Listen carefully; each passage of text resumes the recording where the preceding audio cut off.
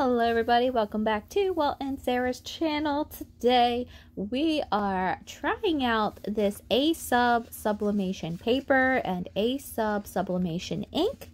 I did mess up on the sublimation bundle that I received, so I figured this is the perfect opportunity for me to redeem myself and kind of really show you guys what the ink looks like pressed onto something that is 100% polyester.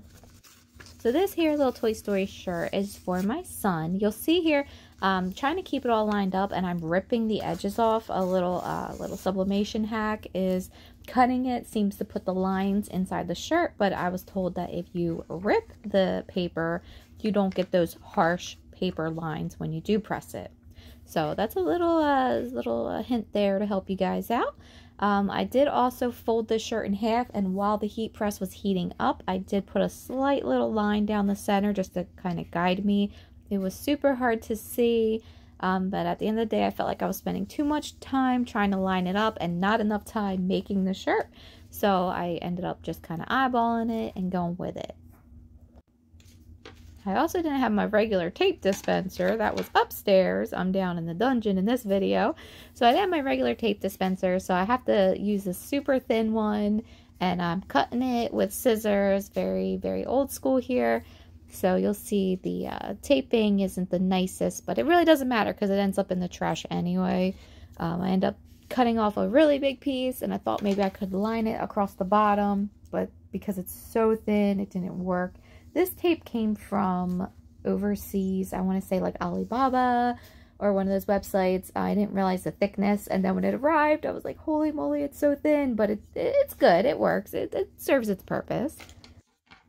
So yeah, so we have our image pressed down, mirrored, just taping it down to our shirt. We don't want it to move, so even though I'm using the cheaper, thinner tape, I'm just gonna have to use a little bit more than normal just to make sure that when I am pressing the image with the heat press, it doesn't move around, because we don't want ghosting. And for those who don't know, ghosting is where you get like that blurry image, or like some of the ink kind of spreads a little bit just from pressing.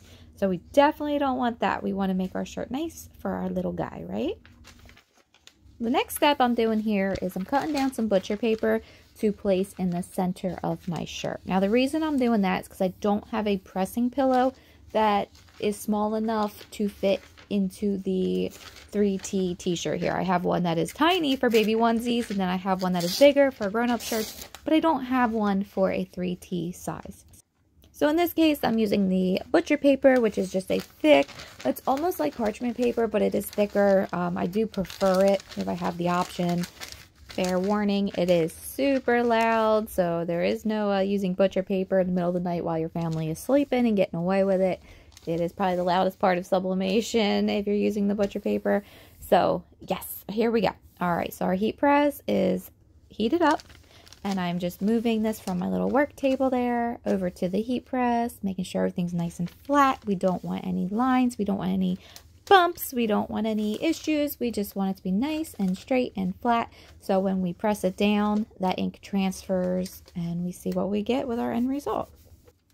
You may have noticed I also have butcher paper down on the very bottom of my heat press, and then of course we are covering our sublimation front with it. That is because I don't want the ink to go anywhere else, and I don't want any like little debris that might be on the heat press. I don't want it to get on this pretty white shirt. So that's why I do line it, because I don't want to ruin the shirt before I even get started. So for this shirt, I'm pressing at 375 degrees Fahrenheit for 40 seconds. And that just seems to be like the perfect temperature and time for a 100% polyester shirt. Every little bit of ink did transfer over. The image turns out super bright, super vibrant. Oh my goodness, guys, look how good that looks. Again, this is using A-Sub's ink and A-Sub paper, and the results are just phenomenal. I am so impressed. I absolutely love it. Look at the characters, guys. It looks so professional. It looks so good. I can't wait until my son sees it. He's going to be so excited. This is an image that I created using clip art. Again, not for sale or anything like that, just for my son and just to test out the ink. And you also get to see the array of colors there because, I mean, almost every other color is there. And I'm just showing you the back here. Even though it looks like it went through, that's just the front. It's a thinner material. So thank you guys for watching.